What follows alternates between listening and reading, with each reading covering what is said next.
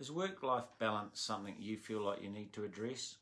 Maybe you tell yourself, I need to do something about my work-life balance. Maybe you want to discuss it. How do I get a better work-life balance? Maybe it's the wrong approach and the wrong question. Try this instead. Ask yourself, what do I need? What do I need to re-energize, to rejuvenate, to ground, to focus?